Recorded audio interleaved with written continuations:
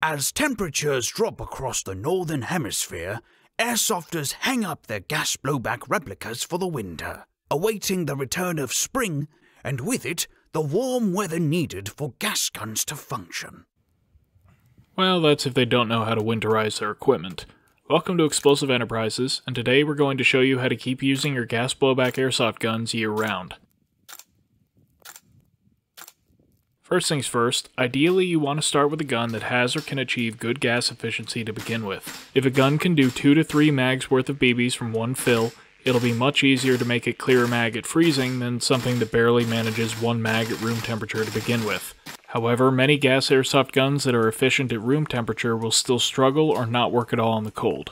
The reason is because the amount of pressure produced by green gas or propane varies heavily with temperature, and since most guns are designed to work around room temperature, they may not function properly with lower pressure.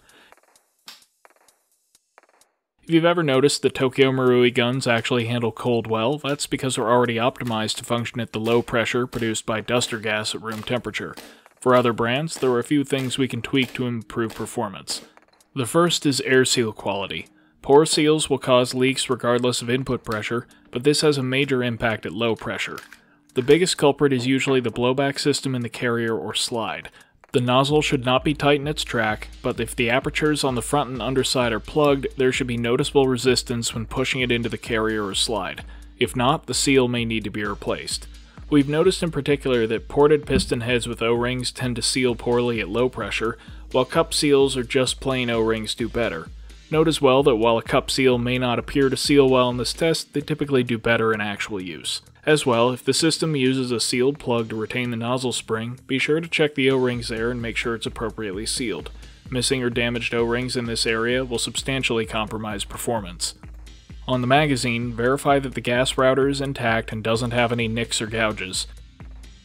A handy trick to test whether the magazine is properly sealing against the nozzle is to press the magazine release, insert the mag just until you feel it stop against the nozzle, and then let go of the mag release. Ideally, the mag should not lock into place unless you apply a bit more pressure to force it against the nozzle. If the mag is locking in too easily, you can either shim the upper surface of the magazine catch to force the mag to sit a bit higher, or place a shim under the gas router to push it up. A reliable indication that you have good seals is if the gun is able to keep cycling until it completely runs out of gas. If it starts getting sluggish and then suddenly vents all its remaining gas, that means it isn't perfectly sealing. The next modification is to reduce the amount of energy needed to cycle, which will improve efficiency at all temperatures. A weaker hammer or strike or spring will allow the gun to cycle at lower pressure and can significantly reduce the amount of gas used. For many brands, you can find a replacement marketed as a winter spring or soft spring, or you may be able to bend or otherwise modify a stock spring yourself to apply less tension. However, there is some nuance here. Reducing the tension on the hammer allows the carrier to start moving sooner, meaning it reaches the gas cutoff point sooner, builds up less pressure inside the carrier, and ultimately develops less momentum. Essentially, by reducing the hammer spring strength, we're reducing the amount of energy imparted to the carrier with each shot. What this means is that if the recoil spring is too strong, the carrier may actually not receive enough energy to fully cycle, so even if the gun is technically more efficient, if it isn't cycling far enough to actually feed and reset, that's not very useful. So the solution is to also use a weaker recoil spring. This will reduce the cyclic rate of the gun, but the combination of a weaker hammer spring plus weaker recoil spring will substantially boost efficiency. Similarly, if your gun seems to cycle fine in the cold but isn't picking up BBs, that means the recoil spring is too heavy for the current input pressure and should be replaced with a weaker one. And lastly on this topic, the fact that blowback guns rely on momentum to fully cycle is why we do not recommend permanent alterations like Swiss cheesing your bolt carrier to reduce mass. In some cases, reducing the mass of the bolt carrier group will improve efficiency, but the difference is generally not great, while in other cases the loss of momentum may compromise the gun's ability to reliably cycle, so it may require some trial and error to find a specific combination of mass and spring strengths that works well. Now, all the tweaks we've covered so far are intended to improve efficiency with propane or green gas in cold weather, but stronger propellants can also be used to provide greater pressure. If you're in the US, propylene is commonly sold as MAP Pro, and this generally behaves like propane would at around 20 Fahrenheit warmer.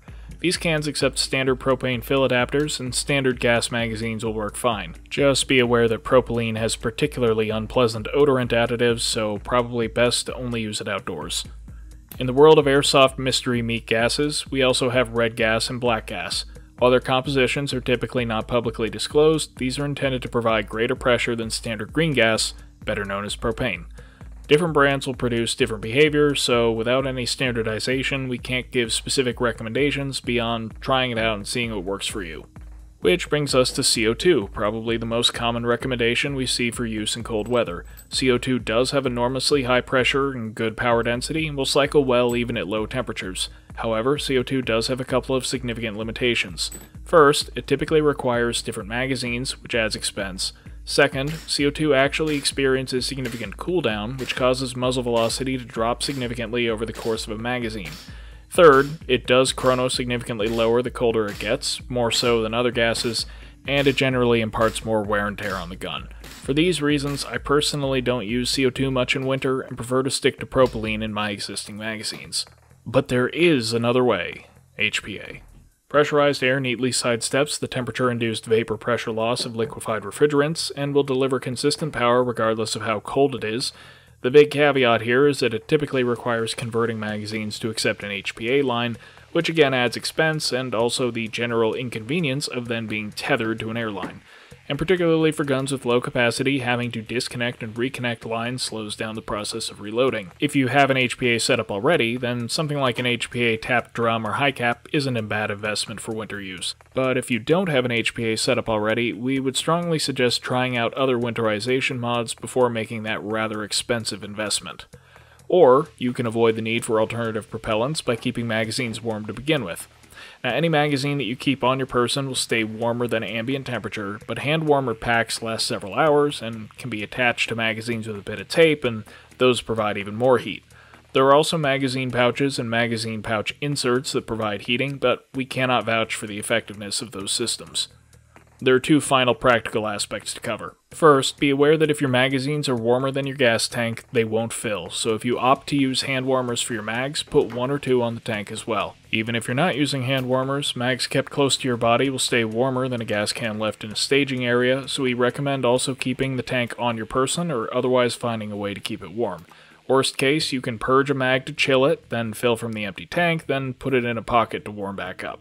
Second, low input pressure will typically also result in reduced muzzle velocity. Different combinations of propellants and guns will behave differently, but it may be necessary to use a higher power nozzle or adjustable valve to maintain FPS.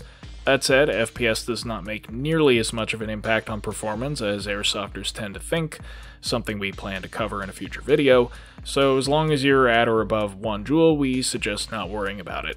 So, to summarize, if you find your gas blowback gun of choice is struggling in cold weather, we recommend going through the following sequence. First, check your seals and replace or shim parts as needed. This is the cheapest modification and has the most impact. Second, try stronger propellant gas, be it propylene, red gas, or black gas. This doesn't require any modification to the gun. Third, get a winter hammer spring if one is available for your gun, and a lighter recoil spring too if available. Most guns can be made to work well at or below freezing with some combination of the above. For example, we've run stock GHKs as low as 15 Fahrenheit, just making sure the seals are good and using propylene to provide a bit higher power. If those conservative measures don't cut it, then you can consider hand warmers, CO2, or HPA. One way or another, if you want to play airsoft, there are ways to make most gas replicas work. But if you just want to buy a gun that works in the cold with no fuss, definitely consider Tokyo Marui, as their guns being designed for low pressure gases means they're set up for winter use right out of the box. And lastly, let's show a practical example of the tips we've given in action. Alright, so we have a GHK mag filled with propylene and loaded to 30 rounds. It's been sitting in an ice bath in the refrigerator. You can see it's just above freezing at the moment. The rifle we're going to use is a Vipertech M16A1 that's had the modifications described earlier in this video. So, light hammer spring, light buffer spring, and let's see what it does.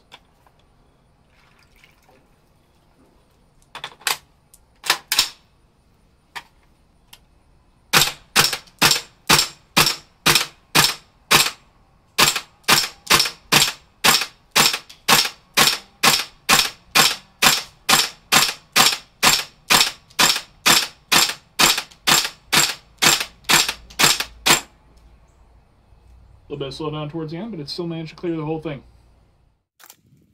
Well, that's all for today, so we hope you find this useful, and as always, thanks for watching.